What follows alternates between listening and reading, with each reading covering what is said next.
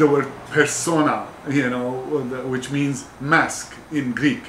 You know, we all wear these personas that makes us different persons, but in the end, deep down inside, we're all the same.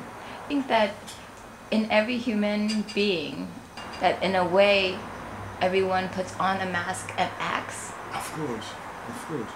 We're constantly acting. We're acting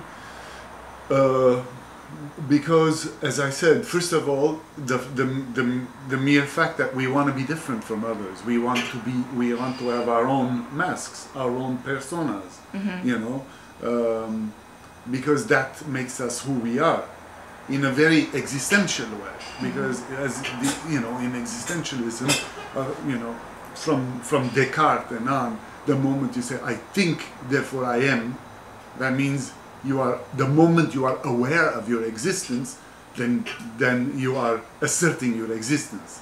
You know, you're saying, now I am conscious that I exist, so I exist.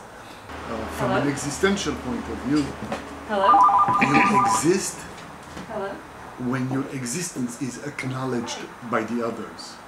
By an audience, by the perceivers. Exactly. I came from a very physical, you know, when you grow up in somewhere like Beirut, you know, you're bullied all the time, and you know, kids are always, you know, it's very physical, and you get beat up a lot, you know.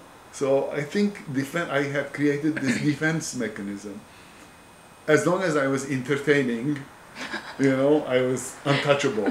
Clown, I was always, you know, making up stories, and they were outrageous lies. I mean, I was lying all the time until I was maybe 17, 18 years old, when gradually I realized that